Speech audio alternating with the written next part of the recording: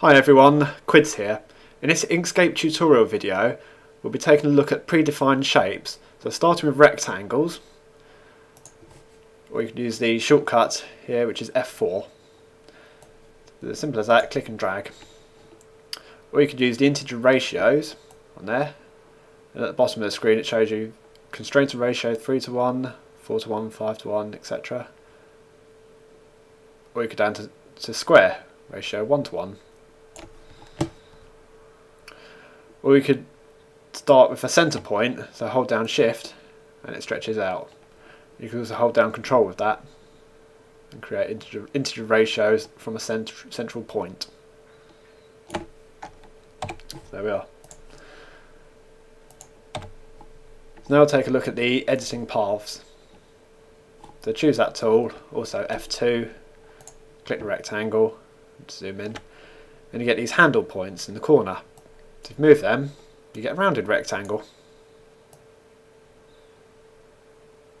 There. You can move them to a different shape. In fact, you can make that an ellipse.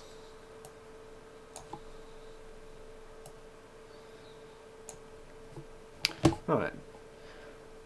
Or we could also use the Select and Transform Objects tool. That's F1. You can resize it. Hold down Control if you want to maintain its ratio. We can rotate and skew, so click it again. And use these arrows. Rotate. And click it once if you just want to resize it again from there. Anyway, let's try a couple of examples. So first off, we have to make it a 3D cube. So let's put straight corners on there. So put both handles back to the uppermost corner. I think we'll have a bit of colouring on this. So in the fill and stroke box, that's Ctrl Shift F to get there. So let's have a, what should we have, blue stroke with a fill of, yeah, something like that.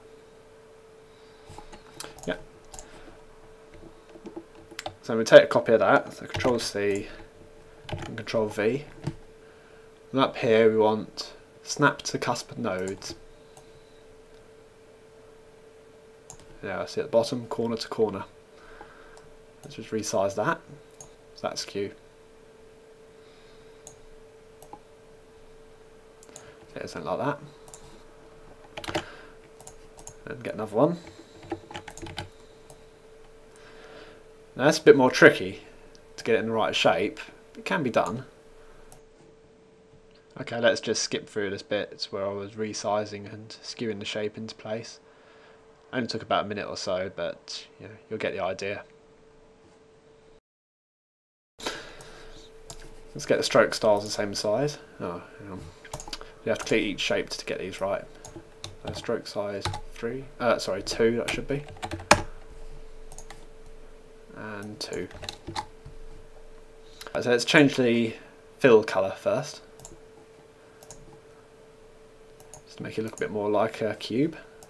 So make the top one lighter, then the side one darker.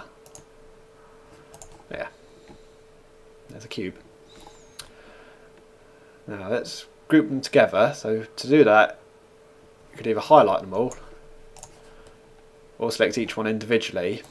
So hold down Ctrl Shift and then click, then group them together. So the shortcut for that is Ctrl and G. Now when they're grouped, you can resize the whole lot. Let's create a Tetris shape. Let's do that. Highlight it though. Oh, sorry, just highlight it. And Ctrl C, Ctrl V, Ctrl V. And there we go. There's a Tetris shape. So we could do another one.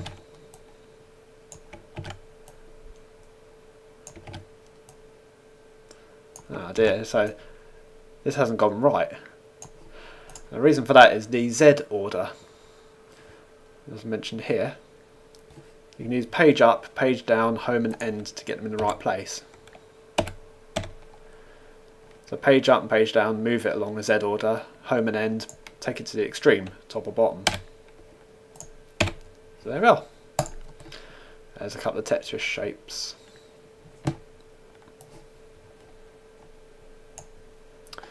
Another example I'll show you is using the partial transparency and overlapping them. I'll create another rectangle. This time I'll have green colour, the alpha colour, to make it about half. Take the stroke off and I'll put a bit of rounded edging on this. There. So take a few copies of those.